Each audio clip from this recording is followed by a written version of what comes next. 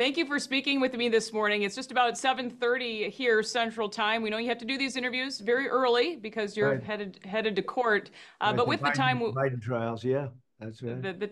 the time we have, just wanted to ask you about Minnesota. You came within 1.5 points in 2016 to winning this state. But Republicans haven't won a statewide race here since 2006. Why do you think you can turn the tide in November, Mr. President?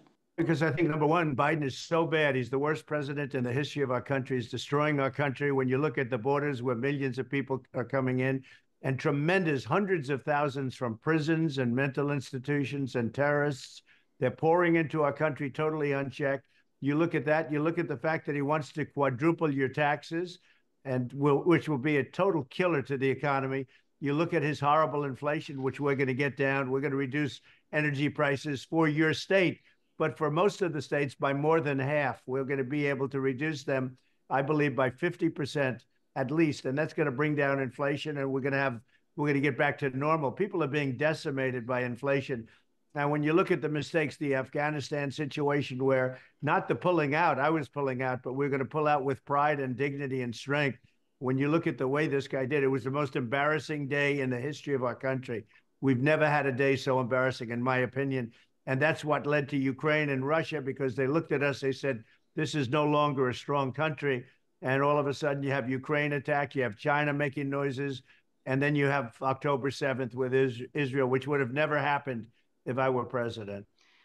I want to ask you about law and order in this country. Law enforcement around the country in this area are under attack. We've lost 9 first responders in less than a year. 8 police officers have been criminally charged while doing their jobs in Hennepin County in the last 4 years. What would you do to push back against anti-law enforcement sentiment? You have to give them back their respect and dignity. You have to bring back the law enforcement the way it was. And you'll have every once in a while, very rarely, you have a bad apple, and I fully understand that. But you can't let what's happened to your state. Your state it's out of control. If I didn't let things happen a certain way, you would have had Minneapolis. This would have burned down to the ground. It was terrible what they were doing. If you look at what happened during that time, and I got awards for saving certain areas and saving certain towns because your politicians didn't want to act. They were unwilling to act. And it's really up to them. It's not up to me. And I wish I did it even earlier.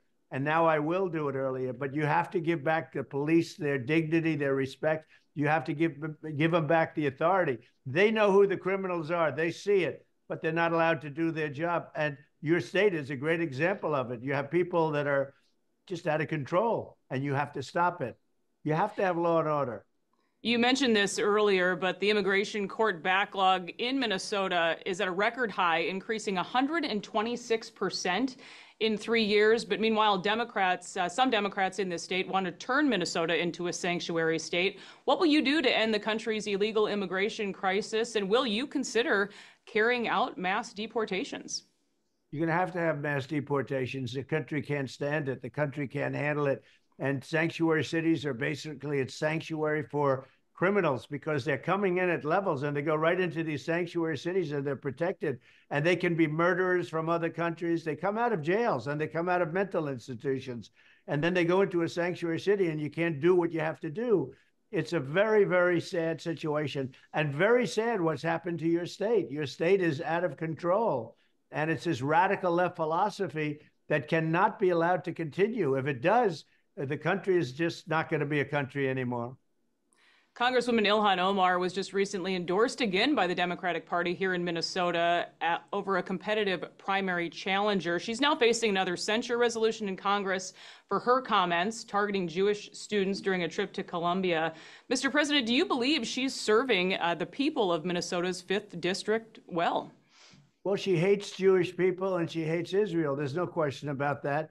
And I think she does a terrible job. Perhaps there's a little group or a small group in there that likes her and likes that philosophy, but it's not right and it's not good for our country. She's a hater, and she hates at levels that rarely seen before. And, she may be popular in a certain district or a certain area, but I will tell you nationwide, they're looking at what's happening in her area and, frankly, in your state. it's so unfortunate what's happening. I have the endorsement of just about everybody on the Republican side. I'm going to be there tomorrow night. We're having a big get together, to put it mildly. And Tom Emmer, who's a terrific guy and a real leader, is one of the people that are leading it, and it's going to be a lot of fun. But they want law and order. They want respect for police and respect for our military and respect for our firemen and women and all of these things. Our country is just lost its way. It's rudderless now. And you look at what's happening. If we didn't go in, I mean, if seriously, take a look at some of the things that happened over the last few years in your state. These things should never happen. And a lot of it's based on hatred. I know many people looking forward to your visit here tomorrow. Mr. President, want to be respectful of your time. Thank you so much for joining me. Thank you. I'll see you tomorrow. Thank you.